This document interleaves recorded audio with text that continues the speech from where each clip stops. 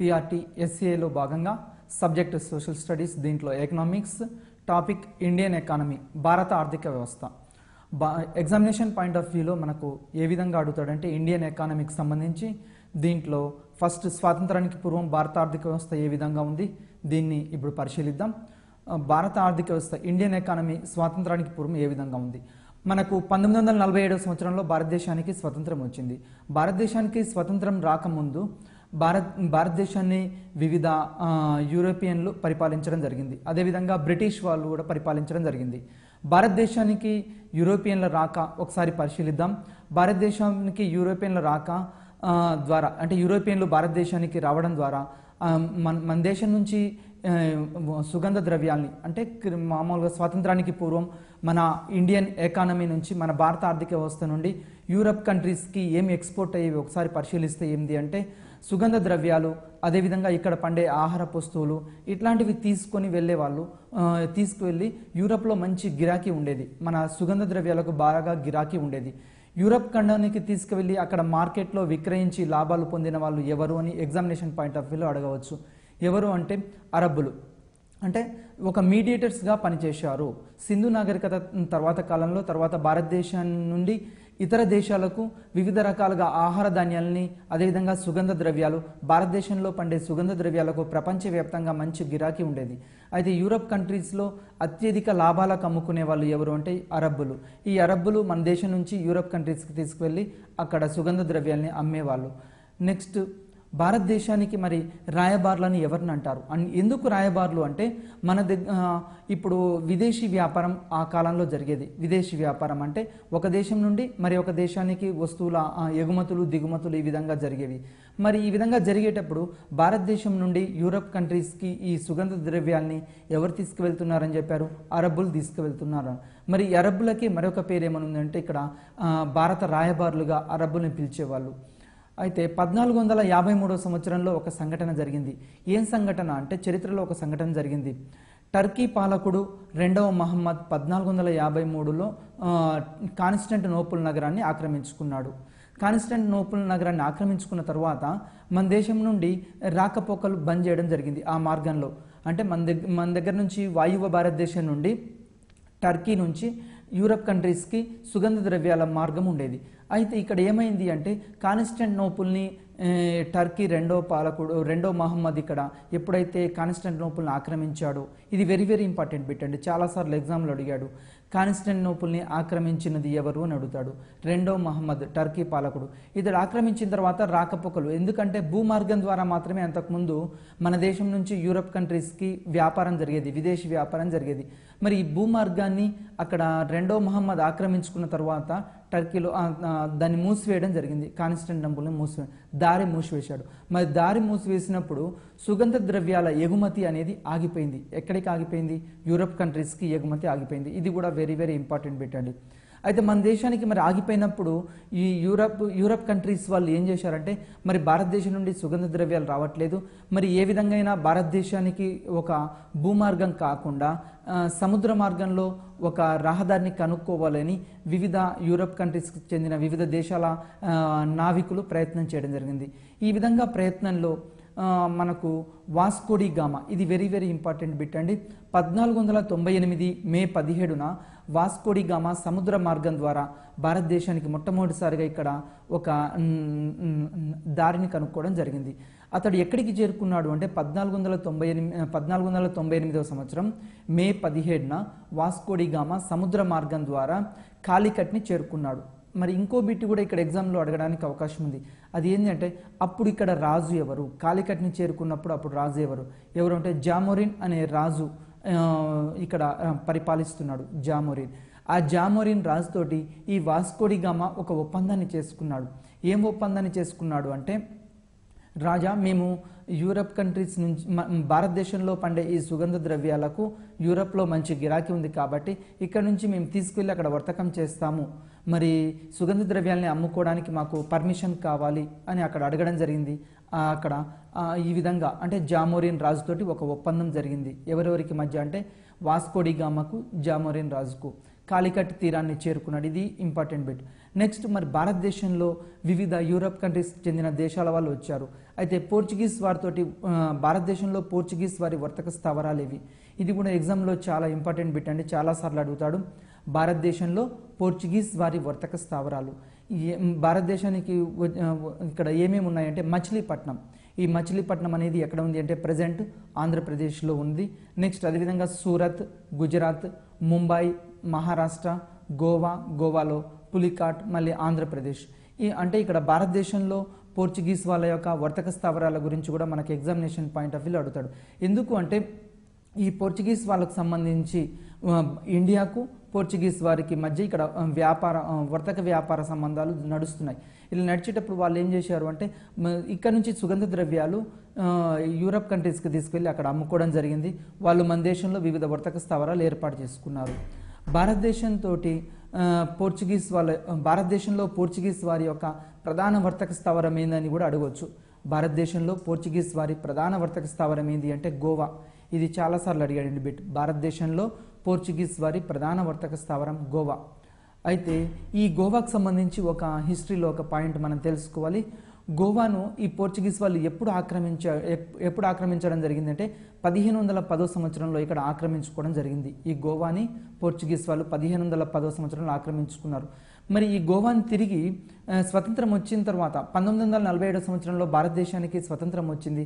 స్వతంత్రం రావగానే గోవా మన ఇండియాలో విలీనం కాలేదండి. మరి ఎప్పుడు విలీనమైంది, దీని మీద కూడా బిట్ రావచ్చు. ఎప్పుడు విలీనమైంది అంటే తిరిగి భారతదేశానికి 1961 సంవత్సరంలో ఆపరేషన్ విజయ్ అనే పేరుతోటి మనం గోవా మీద సైనిక చర్య జరపడం జరిగింది. ఇది వెరీ వెరీ ఇంపార్టెంట్ బిట్ అండి. గోవాని మళ్ళీ ఎప్పుడు భారతదేశంలో విలీనం చేయడం జరిగింది అంటే 1961 సంవత్సరంలో ఆపరేషన్ విజయ్, ఆ పేరు ఏంటంటే ఆపరేషన్ విజయ్ అనే పేరుతోటి భారత్లో ఈ గోవాని విలీనం చేసుకోవడం జరిగింది. ఎవరి నుంచి? మళ్ళీ తిరిగి పోర్చుగీస్ వాళ్ళ నుంచి భారతదేశంలో ఇక్కడ విలీనం చేసుకోవడం జరిగింది. నెక్స్ట్ అదేవిధంగా భారతదేశానికి వచ్చిన తొలి విదేశీయులు ఎవరని అడగవచ్చు. భారతదేశానికి వచ్చిన తొలి విదేశీయులు ఎవరంటే ఆర్యులు భారతదేశానికి వచ్చిన తొలి విదేశీయులు. అదేవిధంగా భారతదేశానికి వచ్చిన తొలి యూరోపియన్లు ఎవరని కూడా ఎగ్జామ్లో అడగవచ్చు. తొలి యూరోపియన్లు ఎవరంటే ఇక్కడ పోర్చుగీస్ వాళ్ళు. అంటే మొట్టమొదట భారతదేశానికి వచ్చింది ఎవరు అంటే యూరప్ కంట్రీస్కి సంబంధించిన వాళ్ళు పోర్చుగీస్ వాళ్ళు. మరి అదేవిధంగా భారతదేశానికి వచ్చిన మొట్టమొదటి విదేశీయులు ఎవరు అంటే ఆర్యులు. ఎందుకు ఇక్కడ ప్రస్తావించడం జరిగిందంటే భారత ఆర్థిక వ్యవస్థ అనేది స్వాతంత్రానికి పూర్వం ఏ విధంగా ఉంది, స్వాతంత్రానికి పూర్వం బిఫోర్ ఇండిపెండెన్స్ ఇండియన్ ఎకానమీ మీద చాలా బిట్స్ రావడానికి అవకాశం ఉంది. అయితే భారతదేశానికి వచ్చిన తొలి ముస్లింలు ఎవరని అడగవచ్చు. భారతదేశానికి వచ్చిన తొలి ముస్లింలు ఎవరంటే అరబ్బులు రావడం జరిగింది భారతదేశానికి వచ్చిన తొలి ముస్లింలు. నెక్స్ట్ డచ్ వారు, పోర్చుగీస్ వాళ్ళ తర్వాత డచ్ వారు.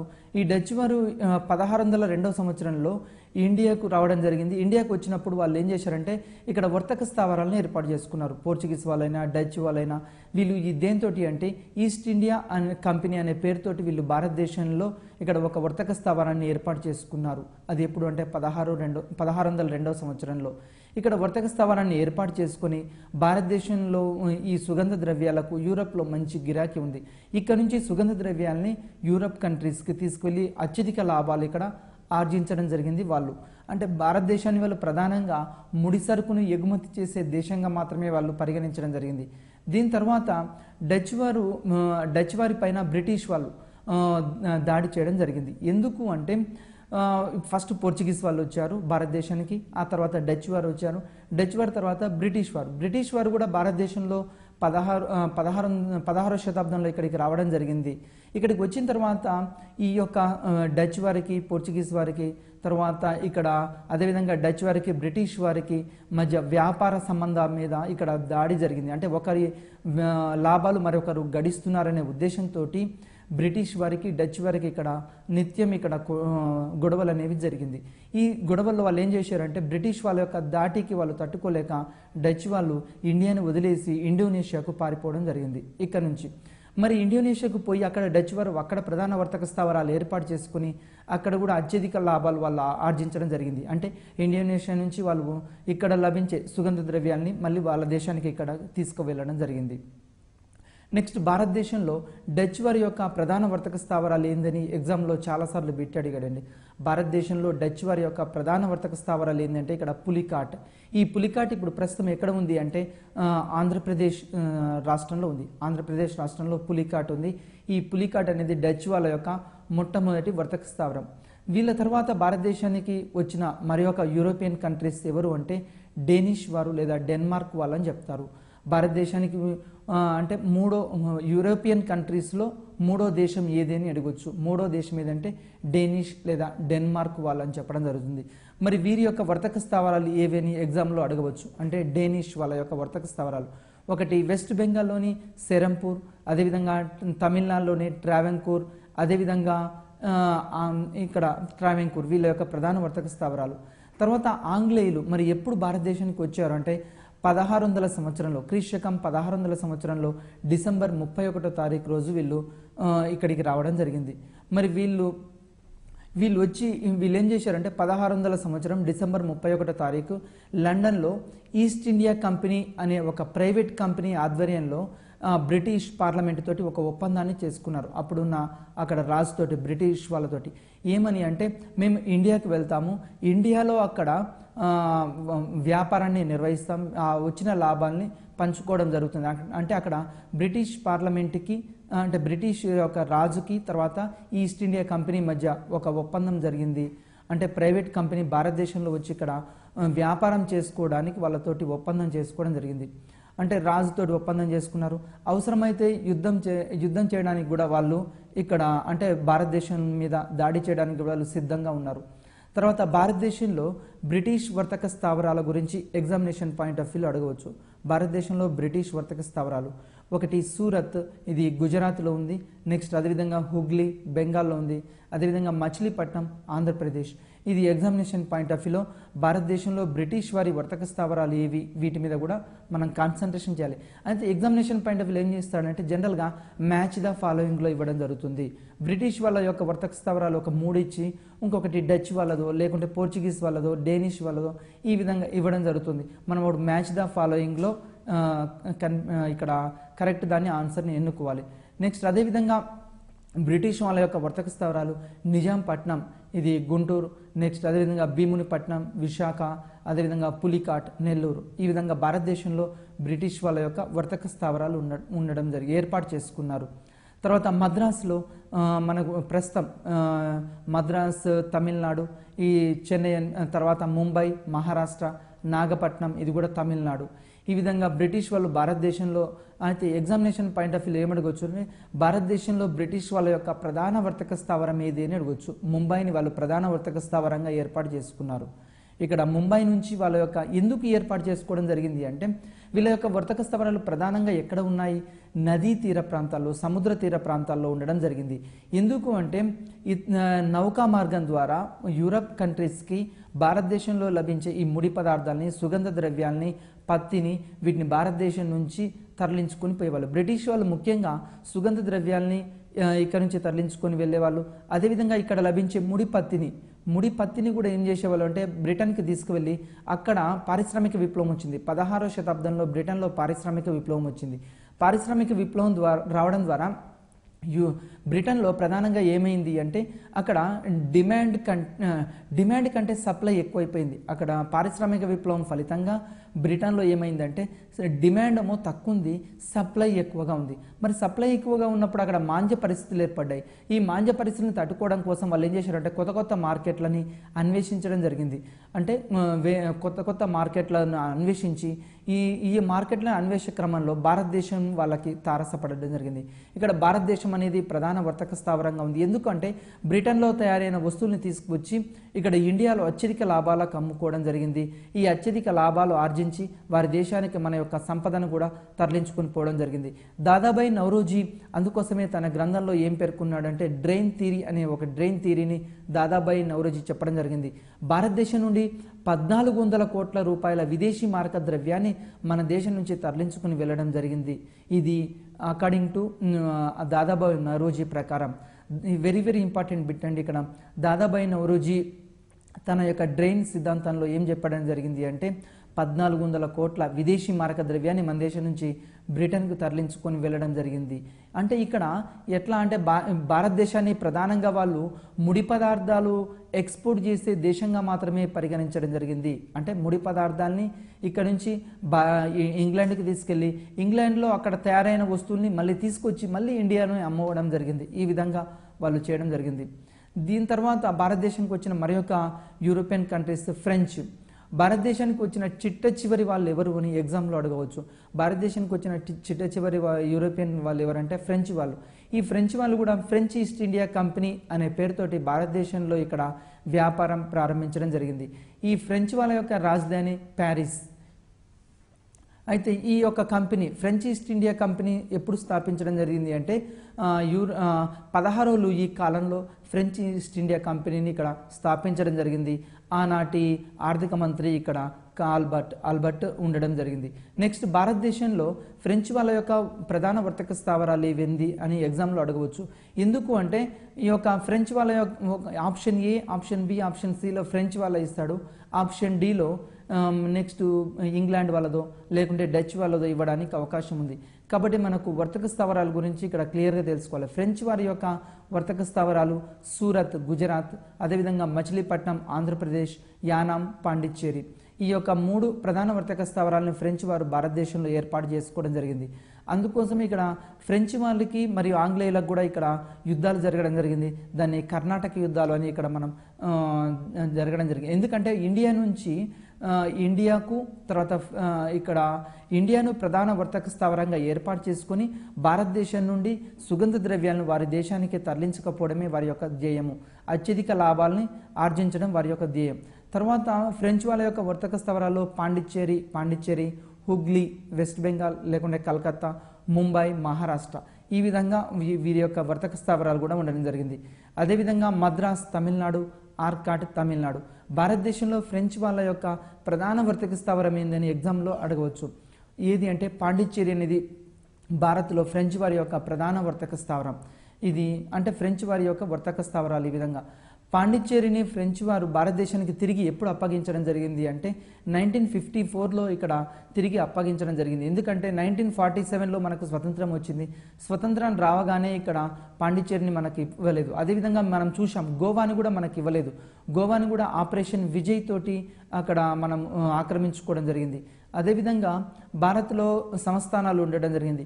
ఇది ఒక తెలంగాణను కూడా హైదరాబాద్ సంస్థానం కూడా భారత్లో ఎప్పుడు విలీనమైంది అంటే 1947లో విలీనం కాలేదు. 1948లో సెప్టెంబర్ నెలలో ఇక్కడ మనం ఏం చేశాము, భారత యూనియన్ వల్లభాయ్ పటేల్ ఆధ్వర్యంలో ఇక్కడ సైనిక చర్య జరిపి భారత్లో విలీనం చేయడం జరిగింది హైదరాబాద్ సంస్థానాన్ని. తర్వాత బ్రిటిష్ యుగంలో భారత ఆర్థిక వ్యవస్థ పరిస్థితి ఏంది, ఇది మనకు అడుగుతాడు ఎకానమీ పాయింట్ ఆఫ్ వ్యూలో. బ్రిటిష్ వాళ్ళు భారతదేశాన్ని జయించక ముందు భారతదేశం ఎట్లా ఉంది అంటే ప్రపంచంలో ఒక సుసంపన్నమైన దేశంగా ఉంది భారతదేశం. ఎందుకు అంటే భారతదేశం నుండి భారత్ ఆ కాలంలో వ్యవసాయ రంగంలో స్వయం సమృద్ధి సాధించడం జరిగింది. అదేవిధంగా పరిశ్రమ రంగంలో కూడా స్వయం సమృద్ధి సాధించడం జరిగింది. భారత్ నుండి విలువైన వస్త్రాలు, ఎందుకంటే ఆ కాలంలో మనము అగ్గిపెట్టెల్లో వస్త్రాల్ని నేసే టెక్నాలజీ మన దేశంలో ఉంది. అంటే అగ్గిపెట్టెల్లో ఈ యొక్క వస్త్రాలని కూడా పెట్టి ఇతర దేశాలకు ఎగుమతి చేసే నాణ్యత గల వస్త్రాలు ఉన్నాయి మన దేశంలో. అందుకోసమే భారతదేశం వ్యవసాయ పరంగా మరియు అదేవిధంగా చేనేత రంగంలో కూడా అభివృద్ధి సాధించడం జరిగింది. అంటే బ్రిటిష్ వాళ్ళు భారతదేశాన్ని ఆక్రమించక ముందు భారతదేశం అనేది ఒక స్వయం సమృద్ధి సాధించిన దేశంగా ఉన్నది వ్యవసాయ రంగంలో. తర్వాత అంటే అగ్రికల్చర్ సెక్టర్ పరంగా తీసుకున్నా కానీ ఇండస్ట్రియల్ సెక్టర్ పరంగా తీసుకున్నా కానీ భారతదేశం స్వయం సమృద్ధి సాధించింది. భారతదేశం నుండి ఇతర దేశాలకు ఎగుమతి దిగుమతులు అనేవి ఎక్కువగా జరగడం జరిగింది. మరి అదేవిధంగా ముత్యాల సేకరణలో ఆనాడు భారతీయులు ఒక అత్యంత ప్రజ్ఞావంతులు. అంటే ముత్యాల్ని సేకరించడము, ఈ ముత్యాల్ని సేకరించి ఇతర దేశాలకు మనము ఎక్స్పోర్ట్ చేయడం జరిగింది ఆ కాలంలో.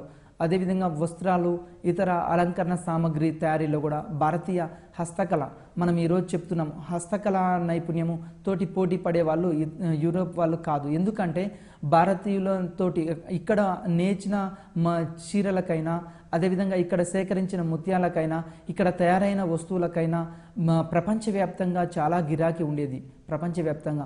అందుకోసమే ఈ భారత్ మీద యూరప్ కంట్రీస్ యొక్క కన్నుబడ్డం జరిగింది. అంటే భారత్లోకి వచ్చి అత్యధిక లాభాలు ఆర్జించాలనే ఉద్దేశంతో యూరప్ కంట్రీస్ మన దేశాన్ని ఇక్కడ ఆక్రమించడానికి ప్రయత్నం చేశారు. ఈ విధంగా భారతీయ యొక్క హస్తకళతోటి ఆనాడు పోటీ పడేవాళ్ళు కాదు. అదేవిధంగా ఇక్కడ తయారైన వివిధ రకాల కళాఖండాలు మనం ఈరోజు చూస్తున్నాం. నిర్మల్ బొమ్మలు, ఈ నిర్మల్ బొమ్మలకు కూడా ప్రపంచవ్యాప్తంగా మంచి గిరాకీ ఉండడం జరిగింది.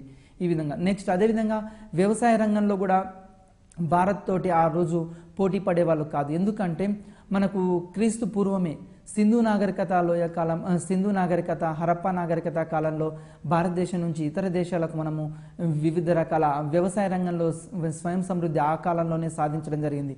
ఎందుకంటే భారత్లో వివిధ రకాల నదులు, గంగా నది, సింధు నది, బ్రహ్మపుత్ర నది, ఈ యొక్క నదులు అనేవి ఉండడం జరిగింది.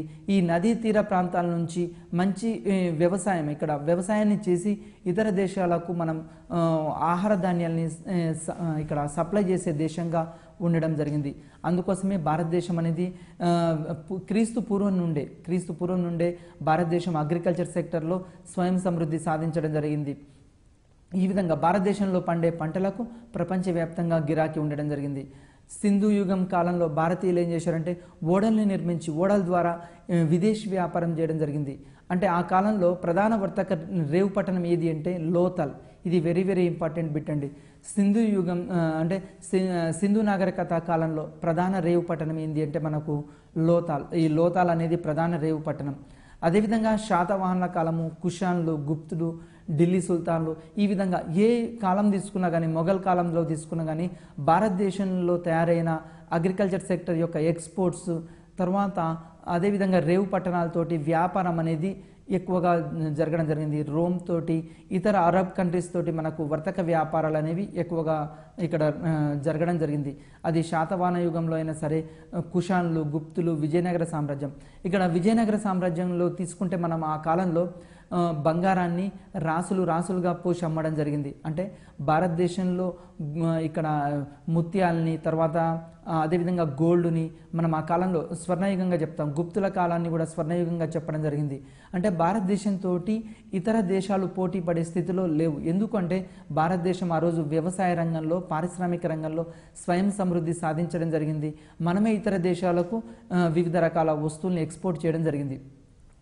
మొట్టమొదటగా వారు ఆదాయాన్ని పెంచుకోవడానికి బ్రిటిష్ వాళ్ళు ఏం చేశారంటే కొన్ని సంస్కరణలు ప్రవేశపెట్టడం జరిగింది.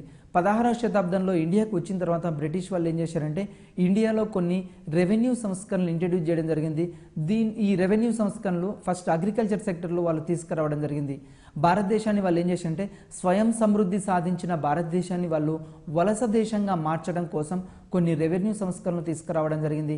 అదేవిధంగా పారిశ్రామిక రంగంలో ఆ రోజు మనము స్వయం సమృద్ధి సాధించాం. కానీ పారిశ్రామిక రంగాన్ని కూడా బ్రిటన్లో వచ్చిన పారిశ్రామిక విప్లవానికి మనం ఇక్కడ తట్టుకోలేకపోయాం. ఎందుకు అంటే బ్రిటన్లో వాళ్ళు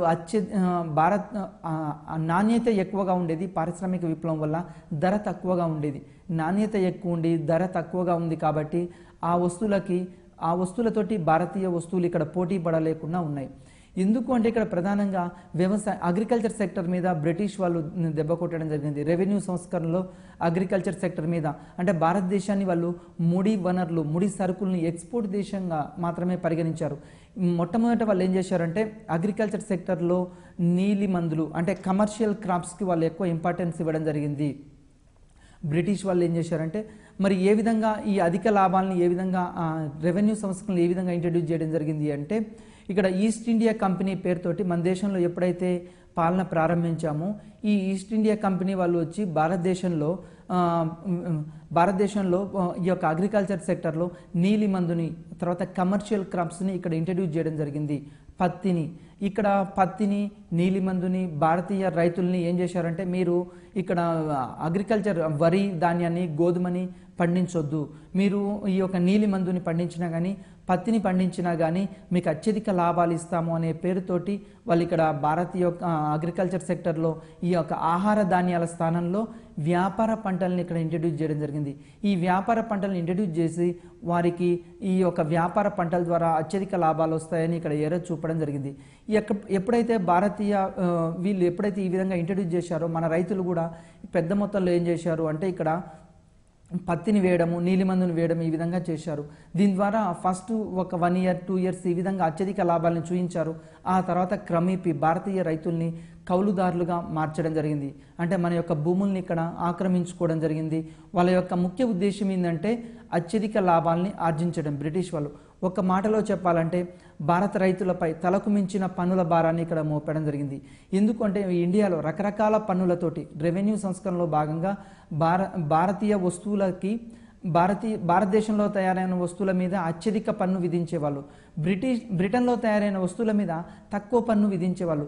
కనీసం మనం ఇక్కడ నుంచి ఉప్పుని తయారు చేసినా కానీ మన యొక్క ఉప్పు మీద ట్యాక్స్ వేయడం జరిగింది. అంటే భారత్ నుంచి ఇతర దేశాలకు ఏమైనా వస్తువులను ఎగుమతి చేస్తుంటే మన భారతీయ వస్తువుల మీద అత్యధిక పన్నులు విధించేవాళ్ళు. బ్రిటన్ నుంచి ఇండియాకు వచ్చే వస్తువుల మీద పన్ను ఉండకపోయేది. ఈ విధంగా పన్ను ఉండకపోయేసరికి భారతీయ రైతులకు ఇది తలకు మించిన పన్నుల భారం. వీళ్ళ మీద పన్నులు మోపి భారతీయ అగ్రికల్చర్ సెక్టర్ని ఇక్కడ నాశనం చేయడం జరిగింది. అదేవిధంగా సువిశాల బ్రిటిష్ సామ్రాజ్యాన్ని స్థాపించాలని వాళ్ళ యొక్క ధ్యేయంగా ఉంది. భూమి శిస్తు ద్వారా వాళ్ళు అత్యధిక రెవెన్యూని సంపాదించాలని వాళ్ళ యొక్క ఆశయంగా ఉండేది. అంటే రెవెన్యూ సంస్కరణలో భాగంగా భారతదేశంలో ఏం చేశారంటే భూమి శిస్తుని విధానం మీద ఇక్కడ ఈ పన్నులు విధించడం జరిగింది. ఈ భూమి శిస్తు పన్ను మీద వాళ్ళు ఏం చేసినారు, భారతీయ ఇక్కడ రెవెన్యూ సంస్కరణలో భాగంగా 3 పద్ధతులు ఇక్కడ ఇంట్రడ్యూస్ చేయడం జరిగింది. ఇది ఎగ్జామినేషన్ పాయింట్ ఆఫ్ వ్యూలో ఇంపార్టెంట్. నెంబర్ 1 జమీందారీ విధానము, నెంబర్ 2 రైత్వారీ విధానము, నెంబర్ 3 మహల్వారీ విధానం. ఈ 3 పద్ధతులు రెవెన్యూ విధానంలో రెవెన్యూ సంస్కరణలో భాగంగా భారతదేశంలో బ్రిటిష్ వాళ్ళు ఈ 3ంటిని ఇంట్రడ్యూస్ చేయడం జరిగింది. ఇది వెరీ వెరీ ఇంపార్టెంట్ అండి. ఈ 3ంటి మీద ఒక క్వశ్చన్ ఎగ్జామ్లో వస్తుంది మనకు. ఫస్ట్ జమీందారీ విధానము, రెండోది రైత్వారీ విధానము, మూడోది మహల్వారీ విధానం. వీటి గురించి ఇక్కడ క్లియర్గా చూద్దాం.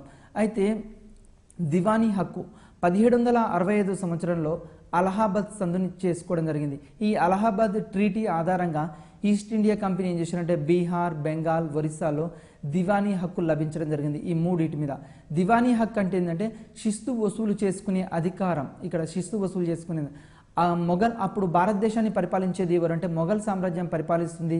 ఈ యొక్క అక్బర్ ఈ విధానాన్ని రూపొందించడం జరిగింది. అంటే అతడు నిజామత్, దివానీ అనే 2 హోదాల్లో అతడు ఏర్పాటు చేసిన ఈ యొక్క రాష్ట్రాలపై నియంత్రణాధికారం ఉండేది ఈ 1765 సంవత్సరంలో. అయితే దీని తర్వాత వేలం పద్ధతి అనేది ఒకటి ఇంట్రడ్యూస్ చేశారు. ఈ వేలం పద్ధతిని ఎవరు ఇంట్రడ్యూస్ చేశారు అంటే వారెన్ హేస్టింగ్స్ అధిక మొత్తంలో ఎవరైతే వేలం పాట పాడతారో, ఫర్ ఎగ్జాంపుల్ ఇప్పుడు హైదరాబాద్ సంస్థానం ఉందనుకోండి. హైదరాబాద్ సంస్థానం మీద ఇక్కడ ఎవరు ఎక్కువ వేలం పాట పాడితే వాళ్ళకి హైదరాబాద్ సంస్థానాన్ని అప్పగించేవాళ్ళు. దీన్ని వేలం పాట అంటాం. వేలం పాటలో ఎవరైతే ఎక్కువ పాట పాడతారో వారికి ఇక్కడ శిస్తు వసూలు చేసుకోవడానికి అవకాశం కల్పించేవాళ్ళు బ్రిటిష్ వాళ్ళు. ఈ విధంగా ఎవరైతే ఎక్కువ వేలం పాట పాడతారో వాళ్లకు శిస్తు వసూలు చేసుకునే అధికారం. దీంతో జమీందారులు ఏం చేశారంటే ఇక్కడ పోటీ పడి అధిక మొత్తంలో ఎక్కువ పాటలు పాడేవాళ్ళు. జమీందారీ సిస్టమ్ యొక్క ముఖ్య ఉద్దేశం ఏంటంటే ఫర్ ఎగ్జాంపుల్ హైదరాబాద్ సంస్థానమైనా, జూనాగఢ్ సంస్థానమైనా, ఇట్లా ఆ రోజు ఉన్న ఈ సంస్థానాల్లో ఏం చేసేవాళ్ళంటే ఎవరైతే ఎక్కువ పాట పాడతారో ఆ జమీందారికి ఆ ప్రాంతంపై శిస్తు వసూలు చేసుకునే అధికారం ఉండేది. మరి వీళ్ళు ఏం చేసేవాళ్ళు అంటే బ్రిటిష్ వాళ్ళకి ఈ జమీందారులు ఎవరైతే ఎక్కువ పాట పాడుకున్నారో మరి బ్రిటిష్ వాళ్ళకి ఇక్కడ లాభం ఏంది అంటే వాళ్ళకు నిర్ణీత కాలంలో ఒక 50 లక్షలు, 60 లక్షలు, 1 కోటి రూపాయలు హైదరాబాద్ సంస్థానం ఉందనుకోండి. హైదరాబాద్ సంస్థ నుండి ఫర్ ఎగ్జాంపుల్ ఇక్కడ ఎగ్జాంపుల్ చెప్తున్నా 1 కోటి రూపాయలు ఇవ్వాలి సంవత్సరానికి. అంటే 1 కోటి రూపాయలు ఖచ్చితంగా వాళ్ళు ఎవరైతే 1 కోటి రూపాయలు వీళ్ళు ఇవ్వాలి. ఇక్కడ పంట పండినా పంట పండకున్నా ఆ జమీందారు ఏం చేయాలి అంటే 1 కోటి రూపాయలు ఎవ్రీ ఇయర్ బ్రిటిష్ వాళ్ళకి కనుక పన్ను కడితే సరిపోయేది. మరి అక్కడ పంట పండినా పంట పండకున్నా ఇక్కడ ఎవరైతే జమీందారు పాట పాడిండో ఆ జమీందారు బ్రిటిష్ వాళ్ళకు పే చేయాలి.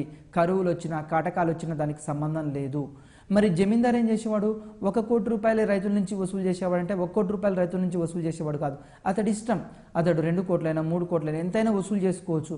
మరి వసూలు చేసుకున్న దానికి బ్రిటిష్ వాళ్ళు ఇక్కడ అబ్జెక్షన్ చెప్పేవాళ్ళు కాదు, ఇక్కడ దాని మీద నియంత్రణ ఉండేవాడు కాదు. నెక్స్ట్ వసూళ్లలో ఇంకా వాళ్ళు వసూలు చేసుకోవడమే వాళ్ళ యొక్క ఇంపార్టెన్స్గా మారిపోయింది. కంపెనీ యొక్క ఆర్థిక పరిస్థితి ఏమైంది అంటే ఇక్కడ అస్థిరత్వానికి గురైంది. తత్ఫలితంగా సుదీర్ఘ చర్చలు, వాదోపవాదాలు జరగడం జరిగింది. శిస్తు వసూల్లో శాశ్వత శిస్తు పద్ధతిని ఇక్కడ ఇంట్రడ్యూస్ చేయాలి అని ఒక ఆలోచనలకు రావడం జరిగింది బ్రిటిష్ వాళ్ళు. ఎందుకంటే ఒక్కొక్కరు ఒక్కొక్క వేలం పాటలో ఒక్కొక్కరు రకంగా వేలం పాట పాడేవాళ్ళు. వాళ్ళు బ్రిటిష్ వాళ్ళకు ఇచ్చేవాళ్ళు. అంటే ఫర్ ఎగ్జాంపుల్ హైదరాబాద్ సంస్థ నుంచి 50 లక్షలు, తర్వాత జూనాగఢ్ సంస్థ నుంచి 60 లక్షలు, కర్ణాటక సంస్థ నుంచి ఇంకో 1 లక్షలు, ఈ విధంగా. అయితే దీని స్థానంలో ఏమైందంటే శాశ్వత శిస్తు నిర్ణయ పద్ధతిని ఇంట్రడ్యూస్ చేయాలి అని రావడం జరిగింది. ఇది వెరీ వెరీ ఇంపార్టెంట్ అండి. భారతదేశంలో శాశ్వత శిస్తు నిర్ణయ పద్ధతిని ఇంట్రడ్యూస్ చేసింది ఎవరు అనే ఎగ్జామ్లో మనకు క్వశ్చన్ రావడానికి అవకాశం ఉంది. ఎవరు అంటే governor general lord Cornwallis governor జనరల్గా ఉన్నప్పుడు, అదేవిధంగా లార్డ్ కార్న్వాలిస్, సర్ జాన్ షోర్ సహాయంతో ఇక్కడ ఈ యొక్క శాశ్వత శిస్తు నిర్ణయ పద్ధతిని వచ్చింది. భూమి శిస్తు విధానాన్ని వీళ్ళు బాగా పరిశీలించి 1789 సంవత్సరంలో 10 ఇయర్స్కి 10 ఏళ్లకు భూమి శిస్తు నిర్ణయ పద్ధతిని ప్రవేశపెట్టారు. ఎవరు? లార్డ్ కార్న్వాలిస్, సర్ జాన్ షోర్ సహాయంతో ఇక్కడ భూమి శిస్తు విధానంలో పర్మనెంట్ సిస్టాన్ని ఇంట్రడ్యూస్ చేయడం జరిగింది. ఇది వెరీ వెరీ ఇంపార్టెంట్ బిట్ అండి. 1789 సంవత్సరంలో 10 సంవత్సరాలకు ఇది విజయవంతం కావడంతో 1793 సంవత్సరం మార్చి 22న శాశ్వత శిస్తు నిర్ణయ పద్ధతిగా బెంగాల్, బీహార్లో దీన్ని అమలు చేయడం జరిగింది. పైన సక్సెస్ అయిన అనే ఉద్దేశంతో 1793 మార్చి 22న ఇది వెరీ వెరీ ఇంపార్టెంట్ బిట్, శాశ్వత శిస్తు నిర్ణయ పద్ధతిని బెంగాల్, బీహార్లో ఇంట్రడ్యూస్ చేశారు, అమలు చేశారు. ఆ తర్వాత దీన్ని ఒరిస్సాకు, మద్రాస్ రాష్ట్రంలో ఉత్తర జిల్లాల్లో, తర్వాత అదేవిధంగా వారణాసికి విస్తరించడం జరిగింది. ఇంకా ఒరిస్సాకి ఎక్స్టెండ్ చేయడం జరిగింది. తర్వాత వారణాసి జిల్లాల్లో ఈ శాశ్వత శిస్తు నిర్ణయ పద్ధతి ఫలితంగా భారతదేశంలో జమీందారీ సిస్టమ్ అనేది ఆవిర్భవించడం జరిగింది. భారతదేశంలో జమీందారీ సిస్టమ్ అనేది ఈ శాశ్వత శిస్తు నిర్ణయ పద్ధతి ఆధారంగానే ఆవిర్భవించడం జరిగింది. ఈ యొక్క శాశ్వత శిస్తు నిర్ణయ పద్ధతి లక్షణాలు ఏంది, లేకుంటే జమీందారీ విధానం యొక్క లక్షణాలు ఏంది, ఎగ్జామినేషన్ పాయింట్ ఆఫ్ వ్యూలో ఇది ఇంపార్టెంట్. ఈ యొక్క శాశ్వత శిస్తు నిర్ణయ పద్ధతిని ప్రవేశపెట్టింది ఎవరు అంటే 1793 సంవత్సరంలో లార్డ్ కార్న్వాలిస్ దీన్ని ఇంట్రడ్యూస్ చేయడం జరిగింది. ఇది వెరీ వెరీ ఇంపార్టెంట్, చాలాసార్లు ఎగ్జామ్లో ఈ బిట్ అడగడం జరిగింది. నెక్స్ట్ రెవెన్యూ విధానంలో పూర్వ పద్ధతికి భిన్నంగా ఒక్కసారి జమీందారులు భూమి యజమానులుగా ఇక్కడ నియమితులయ్యేవారు. ఫర్ ఎగ్జాంపుల్ ఇక్కడ జమీందారులను ఏం చేసేవాళ్ళంటే పలానా ప్రాంతానికి హైదరాబాద్ సంస్థానంలో వివిధ ప్రాంతాలుగా విభజించేవాళ్ళు. అంటే ఈ ప్రాంతంలో ఒక జమీందార్ని, హైదరాబాద్ సంస్థానానికి నల్గొండ సంస్థానం, తర్వాత ఖమ్మం సంస్థానం, ఈ విధంగా సూర్యాపేట సంస్థానం, ఈ విధంగా ఏం చేసేవాళ్ళు ఒక్కొక్క ప్రాంతానికి ఒక్కొక్క జమీందార్ని ఇక్కడ నియమించడం జరిగింది. ఈ జమీందారులు ఏం చేసేవాళ్ళంటే రెవెన్యూని వసూలు చేసే అధికారులుగా మాత్రమే ఉండేవాళ్ళు. రైతుల భూమిపై జమీందారులకు ఎటువంటి హక్కులు ఉండేవాళ్ళు కాదు. ప్రారంభంలో మాత్రం మొట్టమొదట రైతులకే భూమిపైన హక్కులు ఉండేవి. అయితే క్రమక్రమంగా ఏం చేశారంటే రైతుల హక్కుల్ని ఈ బ్రిటిష్ వాళ్ళు ఏం చేశారంటే జమీందారులకు ఇవ్వడం జరిగింది. రైతుల హక్కుల్ని లాక్కొని జమీందారులకు ఇవ్వడం జరిగింది. ఈ విధానంలో జమీందారులకు భూ యాజమాన్య హక్కును వంశపారంపర్యం చేయడం జరిగింది. మరి అదేవిధంగా ఇంకా ఒకసారి ఒక జమీందారుని నియమించబడితే అది వంశపారంపర్యంగా తరతరాలుగా ఆ కుటుంబానికే ఉండడం జరిగింది. రైతులు ఇక్కడ రైతుల యొక్క హక్కుల్ని కూడా, రైతులు ఇంతకుముందు భూమిని అమ్మేవాళ్ళు, కొనేవాళ్ళ హక్కు ఉండేది. కానీ ఆ తర్వాత ఈ హక్కు ఎవరికి రావడం జరిగిందంటే ఈ యొక్క జమీందారుకి రావడం జరిగింది. ఈ విధంగా బ్రిటిష్ వాళ్ళు ఈ విధమైన నూతన విధానంలో రైతులు ఇక్కడ ఏ విధంగా మారిపోయారంటే కౌలుదారులుగా రైతులు మారిపోవడం జరిగింది. అదేవిధంగా భూమిపై మొత్తం హక్కులు ఎవరికి సంక్రమించడం జరిగింది అంటే జమీందారులకు సంక్రమించడం జరిగింది.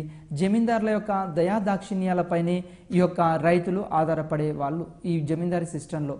అనాది కాలంగా పచ్చిక బయళ్ళు, అడవులు, కాలువలు, చెరువులు, వీటి మీద ఈ మొత్తం సామాజిక ఈ ఆస్తుల మీద ఎవరికి హక్కులు ఉండేవంటే రైతులకు ఉమ్మడి హక్కులు ఉండేవి. అంటే ఏ ప్రాంతం ఉంటే ఆ ప్రాంతం పైన, అక్కడ ఉన్న అటవీ ప్రాంతం పైన, అక్కడ ఉన్న నదీ జలాలపైన ఎవరికి హక్కులు ఉండేవంటే చెరువులపైన, అన్నింటిపైన రైతులకు హక్కులు ఉండేవి. కానీ జమీందారీ సిస్టమ్ వచ్చిన తర్వాత ఈ రైతుల నుంచి క్రమేపీగా జమీందారులకు వంశపారంపర్యంగా రావడం జరిగింది. మరి ఈ జమీందారులు ఏం చేసేవాళ్ళు అంటే ప్రభుత్వానికి నిర్ణీత మొత్తంలో శిస్తు వాళ్ళు చెల్లించేవాళ్ళు. నిర్ణీత మొత్తంలో ఫర్ ఎగ్జాంపుల్ వాళ్ళు ఒక 50 లక్షలు ఇవ్వడము, 60 లక్షలు ఇవ్వడము అక్కడ సంస్థానాన్ని బట్టి చెల్లించేవాళ్ళు. రైతుల వద్ద వసూలు చేసిన సొమ్ములో 10వ వంతు ప్రభుత్వానికి ఇక్కడ చెల్లించేవాళ్ళు. మిగిలిన 1 వంతు మొత్తాన్ని జమీందారులు కమిషన్గా తీసుకునేవాళ్ళు. అంటే మొత్తం వసూలు చేసిన దాంట్లో 10వ వంతేమో ఇక్కడ రైతులకి ఇక్కడ 10వ వంతేమో ప్రభుత్వానికి చెల్లించేవాళ్ళు, 1 వంతు జమీందారులు కమిషన్గా ఉండేవి.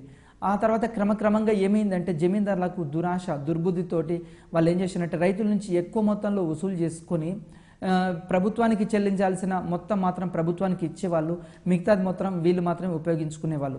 ఈ విధంగా జమీందారీ సిస్టంలో రైతులు ఇక్కడ కౌలుదారులుగా మాత్రమే మారిపోయేవాళ్ళు. కౌలుదారులుగా, తర్వాత కూలీలుగా, వెట్టి చాకిరీగా మారిపోవడం జరిగింది. అయితే బ్రిటిష్ వాళ్ళకి ఏంది అంటే నిర్ణీత తేదీలోగా ఖచ్చితంగా కంపెనీ వాళ్ళకు చెల్లించేవాళ్ళు. ఒకవేళ కరువులు వచ్చినా, కాటకాలు వచ్చినా వాళ్ళకు ఏ విధమైన సంబంధం ఉండేది కాదు. ఈ విధంగా ఒకవేళ నిర్ణీత తేదీలోపు ఒకవేళ జమీందారు చెల్లించలేదనుకోండి, జమీందారు ఏం చేయాలంటే భూమిని అమ్మినైనా, ఆ భూమి అమ్మైనా ఆ శిస్తుని బ్రిటిష్ వాళ్ళకి ఇక్కడ చెల్లించాలి. నిర్ణయించిన శిస్తుని మాత్రం ఇక్కడ తప్పనిసరిగా కంపెనీ వాళ్లకు ఇక్కడ జమీందారు చెల్లించాల్సి వచ్చేది. ఈ భూమి శిస్తు విధానం ద్వారా భారత గ్రామీణ ఆర్థిక వ్యవస్థ అనేది తీవ్రమైన అలజడులకు ఇక్కడ లోను కావడం జరిగింది. ఎందుకు అంటే కొన్ని సంవత్సరాలు కరువులు వచ్చేవి, కాటకాలు వచ్చేవి, వరదలు వచ్చేవి. ఇలాంటివన్నీ వాళ్ళు పట్టించుకునే వాళ్ళు కాదు. రైతులపై విపరీతమైన భారం మోపి రైతులు ఏ విధంగా మారిపోయారంటే అప్పుల్లో కూరుకొని పోయినవారు. భారతీయ ఆర్థిక వ్యవస్థని ఇక్కడ చిన్న భిన్నం కావడం జరిగింది. నెక్స్ట్ రైతులపై జమీందారీ ప్రభావం ఎక్కువగా ఉండేది. అంటే వాళ్ళ యొక్క భూములు అమ్మాలన్నా, కొనాలన్నా మొత్తం ఇక్కడ జమీందారికే ఆ హక్కులు సంక్రమించడం జరిగింది. అంతేకాకుండా ఇక్కడ పన్నుతోటి అంటే రైతుల మీద ఎక్కువ పన్నులు విధించేవాళ్ళు, రకరకాల పన్నులు విధించేవాళ్ళు, రైతుల్ని పిప్పి పీడించి ఈ విధంగా రైతుల్ని మొత్తం వసూలు చేయడం జరిగింది. ఈ శాశ్వత శిస్తు నిర్ణయకర్త, రూపకర్త ఎవరు అంటే సర్జన్ షోర్. ఇతడే ఏం చేశాడంటే దీనిలోని లోపాలను గమనించి పండించిన పంటలో 40% మాత్రమే రైతులకు మిగిలేది, మిగిలిన 60%లో 45% ప్రభుత్వానికి వచ్చేది, ఒక 15% ఎవరికి ఉండేది అంటే జమీందారుకు మిగిలేది అని సర్జన్ షోర్ ఇక్కడ వెల్లడించడం జరిగింది. ఈ విధంగా రైతులు ఈ జమీందారీ సిస్టంలో రైతులు ఏం చేశారంటే తీవ్రంగా నష్టపోవడం జరిగింది. నెక్స్ట్ రెండోది ఏంటి అంటే రైత్వారీ సిస్టమ్, రైత్వారీ విధానం. ఇది కూడా examination point of view important. ఈ విధానాన్ని 1820 సంవత్సరంలో థామస్ మన్రో ప్రవేశపెట్టడం జరిగింది. ఈ రైత్వారీ పద్ధతిని ఎవరు ప్రవేశపెట్టారంటే థామస్ మన్రో.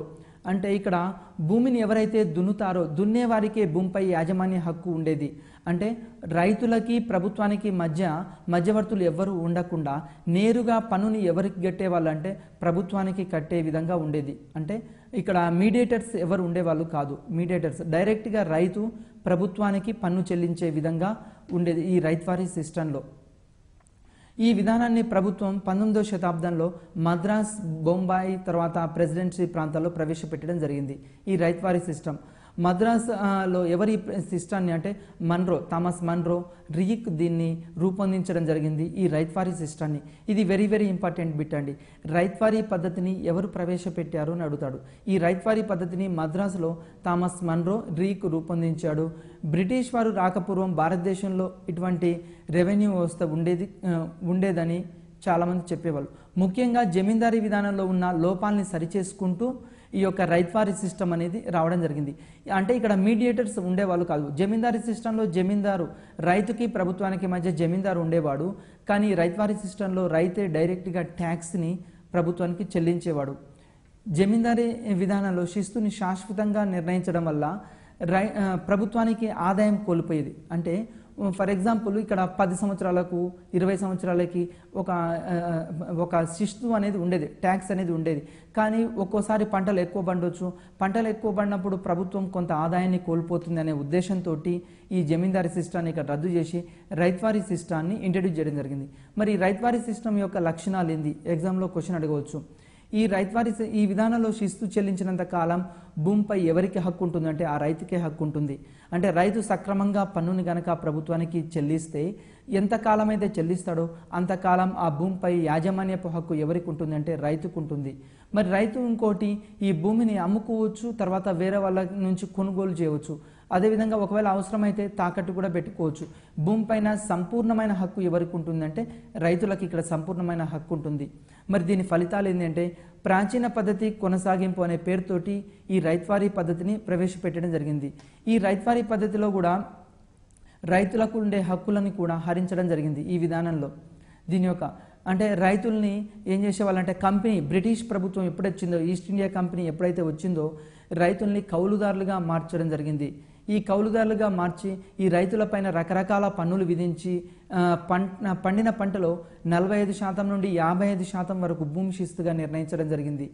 దీని ఫలితంగా రైతులకు ఏమన్నా మిగిలిందంటే ఏం మిగలలేదు. చివరికి రైతులకి అప్పులు మాత్రమే మిగలడం జరిగింది ఈ విధానం ద్వారా. అంటే బ్రిటిష్ వాళ్ళు భారతదేశం నుండి వాళ్ళ యొక్క ఎయిమ్ ఏంటంటే ఈస్ట్ ఇండియా కంపెనీ ద్వారా అత్యధిక లాభాలని వాళ్ళు గడించడమే వాళ్ళ యొక్క ధ్యేయంగా ఉండడం జరిగింది. ఈ విధానంలో ఎవరైతే రైతు ఒకవేళ శిస్తు చెల్లించలేదనుకోండి, శిస్తు చెల్లించకుంటే ఆ భూమిని అమ్మి తప్పకుండా ఇక్కడ శిస్తుని చెల్లించాలి.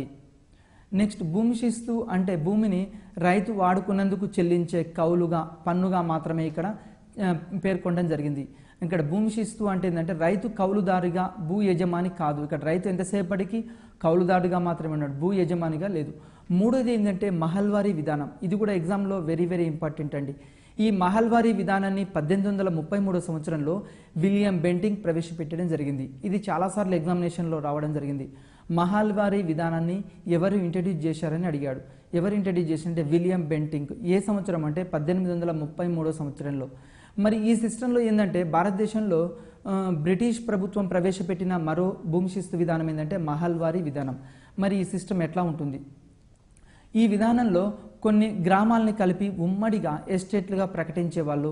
దానిపై భూమి శిస్తు వసూలు చేసుకోవడానికి మహల్వారీని అప్పగించేవాళ్ళు. అంటే ఒక గ్రామం ఉందనుకోండి, ఆ గ్రామాన్ని ఒక యూనిట్గా చేసేవాళ్ళు.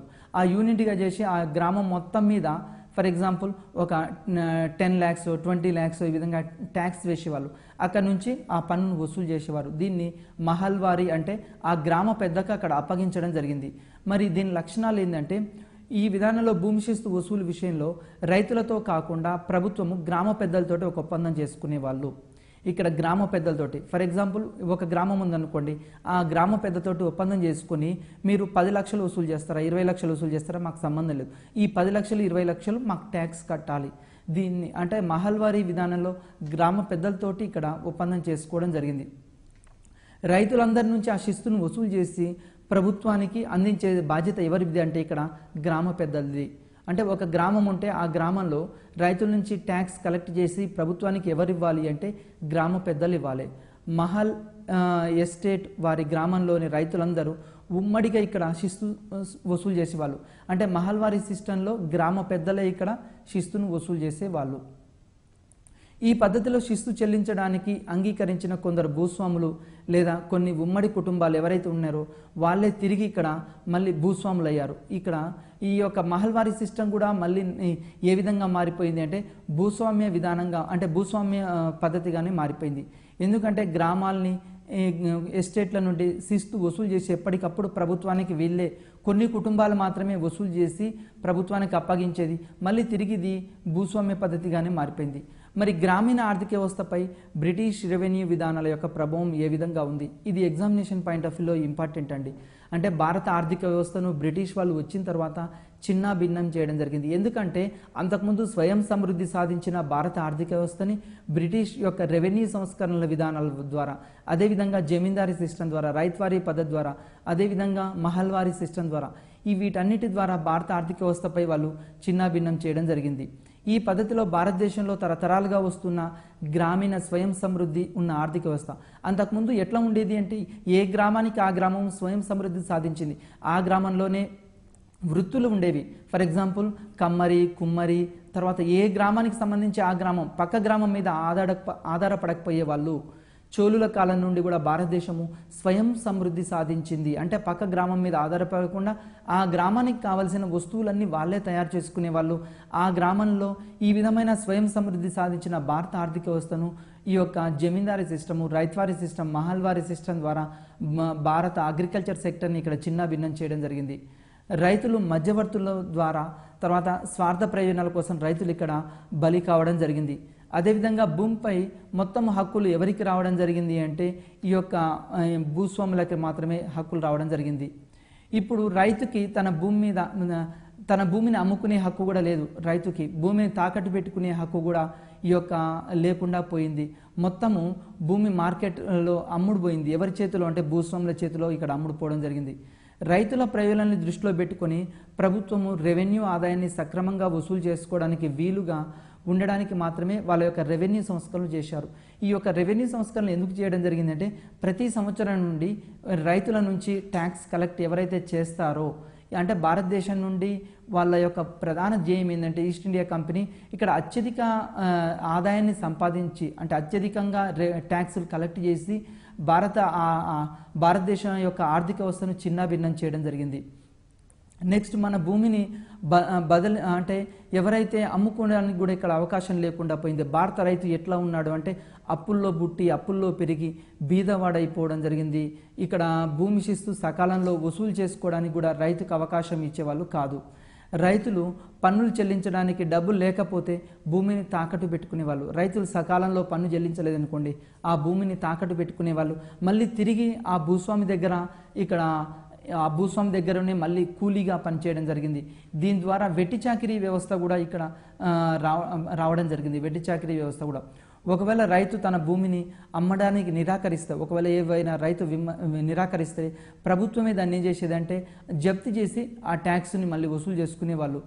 వ్యవసాయ రంగంలో వాణిజ్య పోకర్లు దీన్ని మరి ఎట్లయితే మన ఇండియన్ అగ్రికల్చర్ సెక్టర్ని వాళ్ళు ఏం చేశారు అంటే స్వయం సమృద్ధి సాధించిన భారత ఆర్థిక వ్యవస్థలో వాళ్ళు కొన్ని వాణిజ్య సంస్కరణలు కమర్షియల్ క్రాప్స్ని ఇక్కడ ఇంట్రడ్యూస్ చేయడం జరిగింది. ఎందుకు ఇంట్రడ్యూస్ చేయడం జరిగింది అంటే బ్రిటిష్ వాళ్ళు భారతదేశాన్ని ఒక ముడి సరుకుని ఎగుమతి చేసే దేశంగా భావించడం జరిగింది. ఎందుకు అంటే భారతదేశంలో పండే పత్తిని బ్రిటన్కు తరలించుకుపోయి బ్రిటన్లో అక్కడ వస్త్రాలు తయారు చేసి మళ్ళీ తిరిగి వచ్చి భారతదేశంలో అమ్మే వాళ్ళు. ఈ విధంగా అంటే బ్రిటిష్ ప్రభుత్వం యొక్క పరిశ్రమలకు అనుగుణంగా భారత ఆర్థిక వ్యవస్థను ఇక్కడ మార్చడం జరిగింది. 19వ శతాబ్దం ద్వితీయార్థంలో భారత వ్యవసాయ రంగంలో ఇక్కడ నూతన పోకడలను ఇంట్రడ్యూస్ చేయడం జరిగింది. ఎందుకంటే ఇక్కడ ఆహార పంటల స్థానంలో వాణిజ్య పంటలను ఇంట్రడ్యూస్ చేశారు. నీలి మందుని తర్వాత పత్తిని ఈ విధంగా ఇంట్రడ్యూస్ చేసి భారత రైతులకి కొన్ని కళలు మాత్రమే అంటే ఆశాజనకంగా మీకు అత్యధిక లాభాలు వస్తాయని ఇక్కడ ఒక ఎర చూపడం జరిగింది. ఈ విధంగా వ్యవసాయంలో వాళ్ళు ఏం చేశారంటే బ్రిటిష్ వాళ్ళు వచ్చిన తర్వాత అంటే స్వయం సమృద్ధి సాధించిన భారత ఆర్థిక వ్యవస్థను వాళ్ళు వాణిజ్యీకరణ చేశారు అత్యధిక లాభాల కోసం. ఇక్కడ జనము, పత్తి, చెరుకు, నల్లమందు ఇట్లాంటి వాణిజ్య పంటలను భారతదేశంలో బ్రిటిష్ వాళ్ళు ఇంట్రడ్యూస్ చేసి వీటిని పండించడం కోసం రైతుల మీద ఒత్తిడి తీసుకురావడం జరిగింది. ఎవరైతే నీలిమందులు వేశారో ఈ నీలిమందులు మొదటి ప్రపంచ యుద్ధం ఆ తర్వాత ఇక్కడ గిరాకీ లేకుండా పోయింది.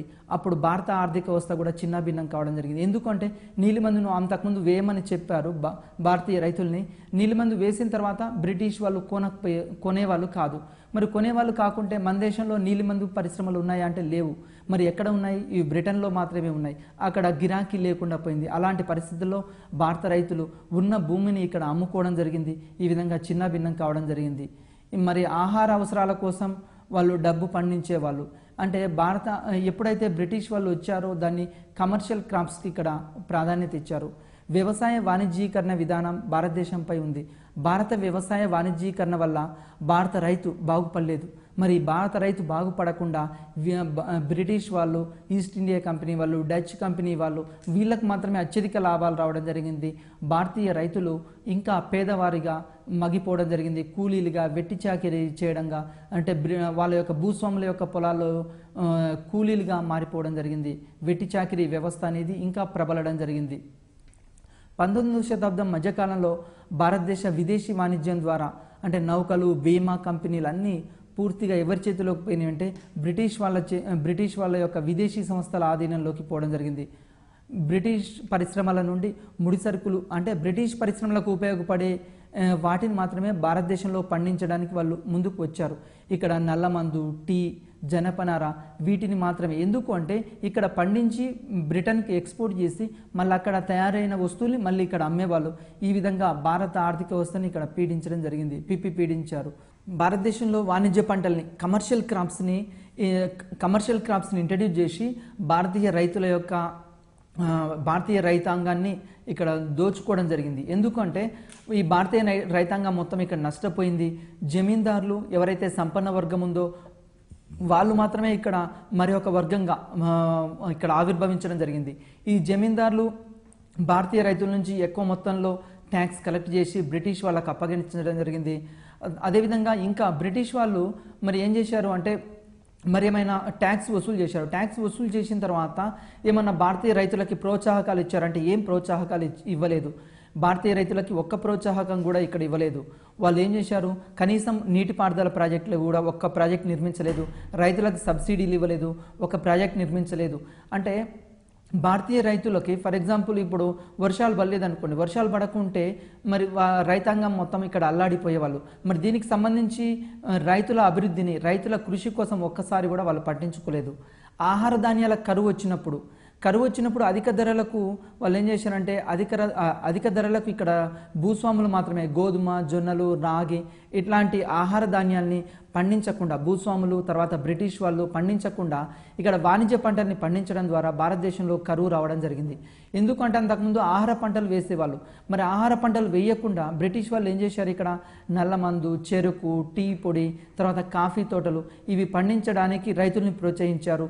ఈ విధంగా రైతుల్ని ప్రోత్సహించడం ద్వారా రైతులు ఏం చేశారు అంటే ఈ పంటల్ని వేసిన తర్వాత మళ్ళీ తిరిగి బ్రిటిష్ వాళ్ళు వీటిని కొనుగోలు చేసేవాళ్ళు కాదు. ఈ విధంగా కొనుగోలు చేసినా కానీ అతి తక్కువ లాభాలు మాత్రమే వీళ్ళకి ఇచ్చేవాళ్ళు, మొత్తం వాళ్ళు దోచుకొని పోయేవాళ్ళు. అందువల్ల 19వ శతాబ్దం చివరికి వచ్చే వరకు భారతదేశంలో ఆహార ధాన్యాలు పండించకుండా రైతులు మొత్తము వాణిజ్య పంటలను వేయడం ద్వారా భారతదేశంలో ఇక్కడ కరువు కాటకాలు అనేవి సంభవించడం జరిగింది.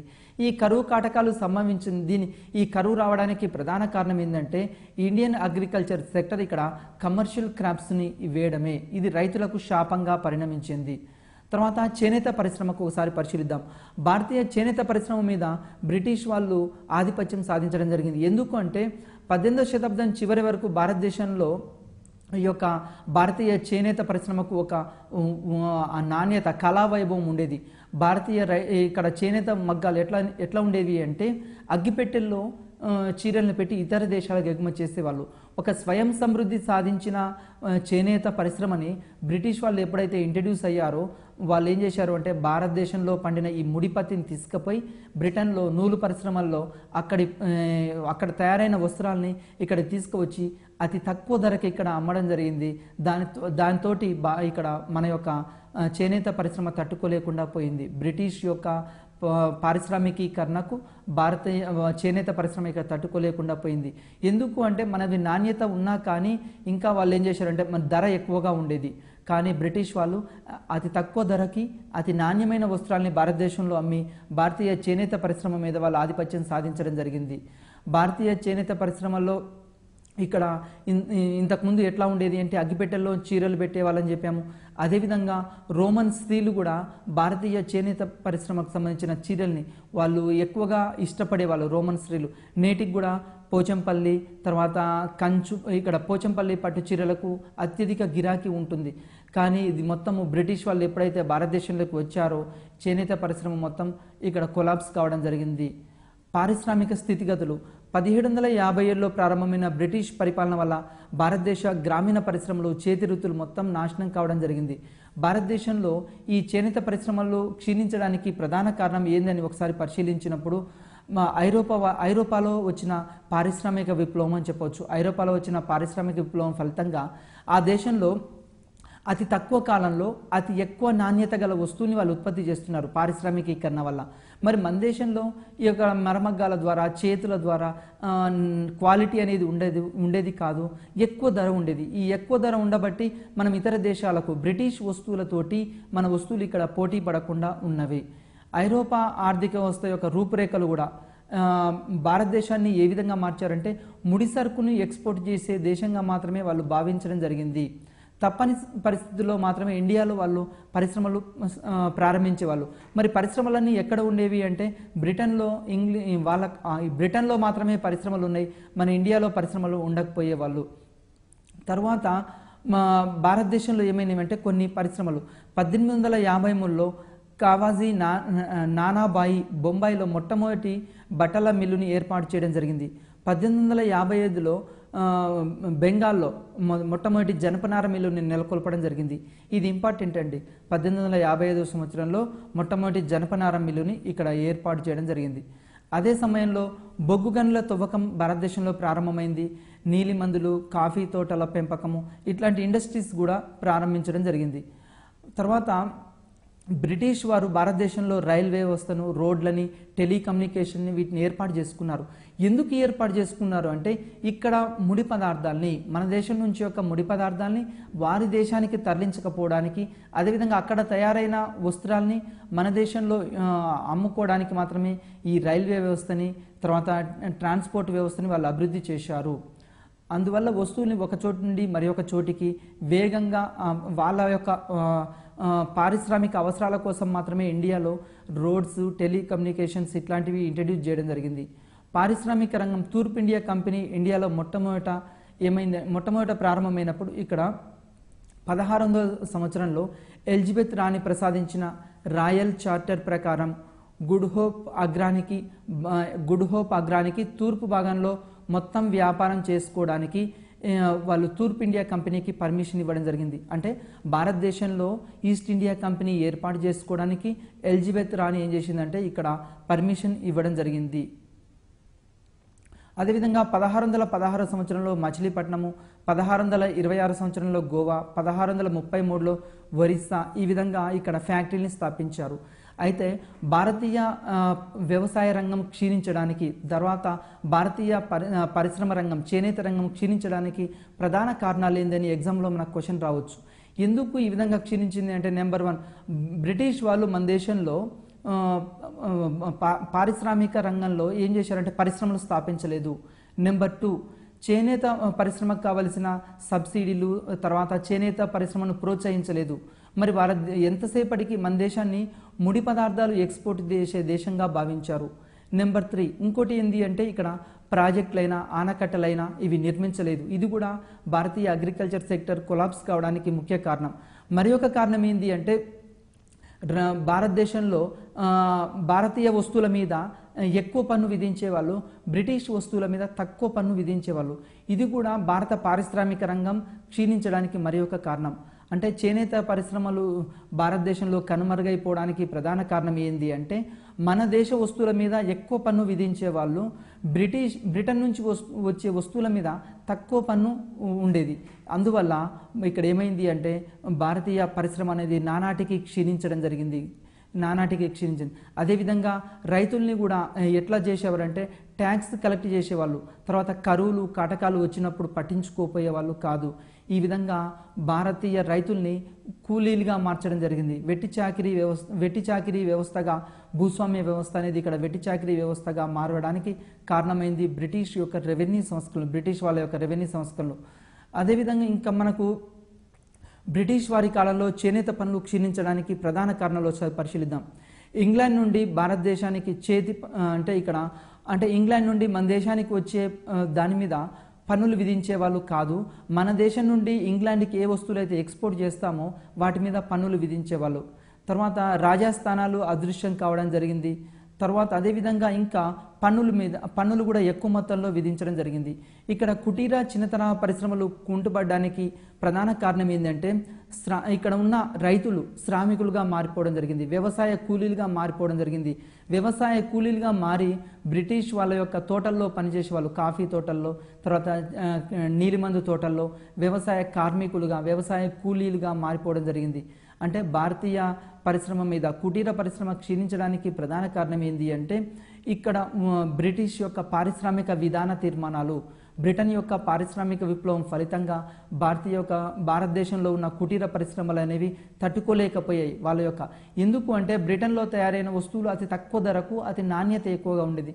భారత్లో తయారైన వస్తువులు ఇక్కడ నాణ్యత ఉండేవి కానీ ఎక్కువ ధర ఉండేది, అందుకోసమే ఆ పోటీ పడలేకపోయినవి. నెంబర్ 2, మన మీద ఎక్కువ ట్యాక్సెస్ విధించేవాళ్ళు, కనీసం ఇక్కడ చూడండి ఉప్పు మీద కూడా ఎక్కువ పన్నులు విధించేవాళ్ళు, భారతీయ ఉప్పు మీద కూడా ఎక్కువ పన్నులు విధించేవాళ్ళు. అదేవిధంగా బ్రిటిష్ వారి కాలంలో సుంకాలు ఉండేవి. 1860 సంవత్సరంలో తొలిసారిగా ఆదాయ పన్ను ఇంట్రడ్యూస్ చేయడం జరిగింది, ఆదాయ పన్నును. అదేవిధంగా 1865 సంవత్సరంలో దీన్ని రద్దు చేశారు. మళ్ళీ తిరిగి ఆదాయ పన్నుని 1886 సంవత్సరంలో ప్రవేశపెట్టారు. ఇది వెరీ వెరీ ఇంపార్టెంట్ బిట్ అండి, చాలాసార్లు ఎగ్జామ్లో అడగడం జరిగింది. భారత్లో ఆదాయ పన్నును ఎప్పుడు మొట్టమొదటిసారిగా ఇంట్రడ్యూస్ చేశారని 1860 సంవత్సరంలో భారతదేశంలో తొలిసారిగా ఆదాయ పన్నును ఇక్కడ ఇంట్రడ్యూస్ చేయడం జరిగింది, విధించడం జరిగింది.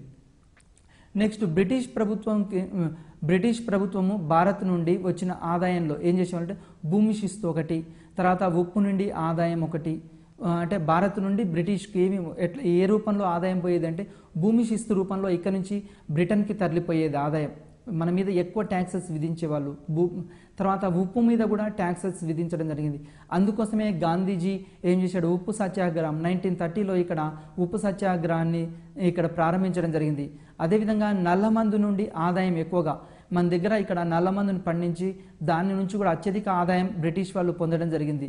నెక్స్ట్ అదేవిధంగా ఇంగ్లీష్ బట్టల పరిశ్రమను రక్షించడం కోసం వాళ్ళు ఏం చేశారంటే వస్త్రాల మీద 70%, 80% సుంకం విధించడం జరిగింది. అంటే మన యొక్క పరిశ్రమ మీద ఎక్కువ ట్యాక్స్ విధించే వాళ్ళు, వాళ్ళ పరిశ్రమల మీద సుంకం ఉండకపోయేది. అదేవిధంగా బియ్యం పైన ఇతర అంటే అన్నింటిపైన మన దేశంలో ఉన్న వస్తువులన్నింటిపైన వీళ్ళు పన్నులు విధించే వాళ్ళు బ్రిటిష్ వాళ్ళు. వ్యాపార విధానం 18వ శతాబ్దంలో భారతదేశంలో వ్యాపారం విస్తృతంగా సాగాయి. ఎందుకు వ్యాపార విధానం అంటే మన దేశానికి వచ్చి అత్యధికంగా అంటే స్వాతంత్రానికి ఇక్కడ భారత ఆర్థిక వ్యవస్థ స్వాతంత్రానికి పూర్వం ఏ విధంగా ఉంది ఒకసారి పరిశీలిస్తే మనం ఏం చెప్తున్నాము, స్వాతంత్రానికి పూర్వం బ్రిటిష్ వాళ్ళు రాకముందు, యూరోపియన్స్ భారతదేశానికి రాకపూర్వము స్వయం సమృద్ధి ఆర్థిక వ్యవస్థ ఉండేది. అది అగ్రికల్చర్ సెక్టర్లో అయినా ఇండస్ట్రియల్ సెక్టర్లో అయినా స్వయం సమృద్ధి సాధించిన భారత ఆర్థిక వ్యవస్థను యూరప్ కంట్రీస్ ఎప్పుడైతే మన దేశానికి వచ్చి వర్తక స్థావరాలు ఏర్పాటు చేసుకున్నారో, అదేవిధంగా బ్రిటిష్ వాళ్ళ యొక్క వ్యాపార విధానాల ద్వారా, బ్రిటిష్ వాళ్ళ యొక్క రెవెన్యూ సంస్కరణ ద్వారా ఇక్కడ ఇంట్రడ్యూస్ చేసిన జమీందారీ విధానము, రైత్వారీ విధానము, మహల్వారీ విధానము, వీటి ద్వారా భారతీయ రైతుల్ని స్వయం సమృద్ధి సాధించిన భారత ఆర్థిక వ్యవస్థను చిన్నాభిన్నం చేయడం జరిగింది. అగ్రికల్చర్ సెక్టర్లో రైతులు ఎప్పుడైతే రైతుల్ని యొక్క కూలీలుగా మార్చారు, వ్యవసాయ కార్మికులుగా మార్చారు, భూస్వాముల యొక్క తోటల్లో పనిచేసే వెట్టి చాకిరీ వ్యవస్థగా మార్చడం జరిగింది. స్వయం సమృద్ధి సాధించిన భారత ఆర్థిక వ్యవస్థను బ్రిటిష్ వారి యొక్క రెవెన్యూ సంస్కరణ ద్వారా భారత ఆర్థిక వ్యవస్థ మొత్తం చిన్నాభిన్నం కావడం జరిగింది. అదేవిధంగా పారిశ్రామిక రంగాన్ని పరిశీలిస్తే పారిశ్రామిక రంగంలో, చేనేత రంగంలో స్వయం సమృద్ధి సాధించిన భారత ఆర్థిక వ్యవస్థను వాళ్ళు ఏం చేశారు అంటే బ్రిటన్లో వచ్చిన పారిశ్రామిక విప్లవం ఫలితంగా, అదేవిధంగా బ్రిటన్లో తయారైన వస్త్రాలపై పన్ను విధించకుండా భారత్ నుండి బ్రిటన్కి ఏ వస్తువులైతే ఎక్స్పోర్ట్ చేస్తామో వాటి మీద అత్యధిక పన్నులు విధించి ఇక్కడ పారిశ్రామిక రంగాన్ని కూడా చేనేత పరిశ్రమను కూడా క్షీణించడానికి ప్రధాన కారణమైంది. భారతదేశంలో ఉన్న కుటీర పరిశ్రమలు, చిన్న తరహా పరిశ్రమలు, హస్తకళలు అన్నీ ఇక్కడ ఏమైందంటే క్షీణించి రైతులు కూలీలుగా మారిపోవడం జరిగింది. అదేవిధంగా అగ్రికల్చర్ సెక్టర్లో పనిచేసే వాళ్ళు, ఇండస్ట్రియల్ సెక్టర్లో పనిచేసే వాళ్ళు మొత్తం ఇక్కడ కూలీలుగా మారిపోయి వెట్టి చాకిరీ వ్యవస్థ అనేది రావడం జరిగింది. ఇది భారత ఆర్థిక వ్యవస్థ స్వతంత్రానికి పూర్వం. అంటే స్వతంత్రానికి పూర్వం స్వయం సమృద్ధి సాధించిన ఆర్థిక వ్యవస్థను చిన్నాభిన్నం చేసి ఇక్కడ కూలీ పనులుగా మారిపోవడం జరిగింది. తర్వాత భారతదేశం నుండి విదేశీ మారక ద్రవ్యాన్ని అత్యధిక మొత్తంలో బ్రిటన్కు తరలించుకుని పోవడం జరిగింది. అదేవిధంగా భారతదేశంలో సుగంధ ద్రవ్యాల వ్యాపారం ఇలాంటివన్నీ చేసి వారి దేశానికి అత్యధిక మొత్తంలో విదేశీ మారక ద్రవ్యాన్ని భారత్ నుండి తరలించుకొని పోవడం జరిగింది. దాదాబాయి నౌరోజీ కూడా తన యొక్క డ్రెయిన్ థియరీలో 1400 కోట్ల రూపాయల్ని భారత్ నుండి బ్రిటన్కు తరలించకపోయారని ఇక్కడ ప్రస్తావించడం జరిగింది. ఈ విధంగా స్వయం సమృద్ధి సాధించిన భారత ఆర్థిక వ్యవస్థను చిన్నాభిన్నం చేసి ఆర్థిక వ్యవస్థ మొత్తం క్రమేపీ క్షీణించిపోవడం జరిగింది. నమస్తేనండి.